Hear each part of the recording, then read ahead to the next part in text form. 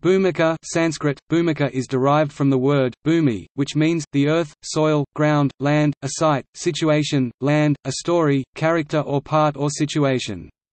The word, bhumika, refers to a tablet or board for writing, subject, object or a receptacle, theatrical dress or an actor's costume, decoration of an image, a preface or introduction to a book. According to the Sthaviravada Suravastivada tradition of Buddhism, amongst the 49 50-seconds mental factors bhumikas are the 10 mahabhumikas which are common to all consciousness are, vedana feeling, sana perception, satana volition, phassa contact, chanda desire to act, panna wisdom, suddhi mindfulness, manashikara attention, adhimokkha decision, samadhi mental concentration, or ekagata one-pointedness.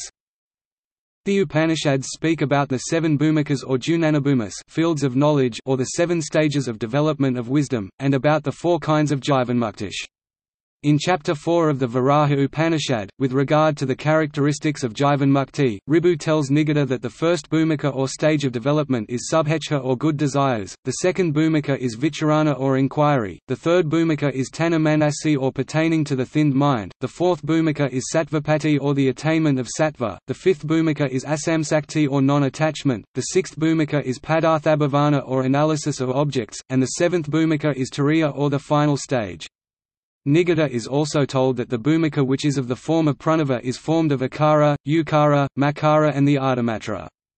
The turiya essence of akara embraces the first, second and the third bhumikas whose function is called mumukshu. The turiya essence of ukara embraces the fourth bhumika when the mind is firmly fixed on the non-dual and is called brahmavat. The turiya essence of makara embraces the fifth bhumika or sushuptipada dreamless sleep and is called brahmavidvara. The turiya essence of ardhamatra embraces the sixth bhumika dreamless state and is called brahmavidvarya, beyond which is the seventh bhumika or gudhasupti and is called brahmavidvarishta when one remains in the secondless state without fear and with his consciousness almost annihilated.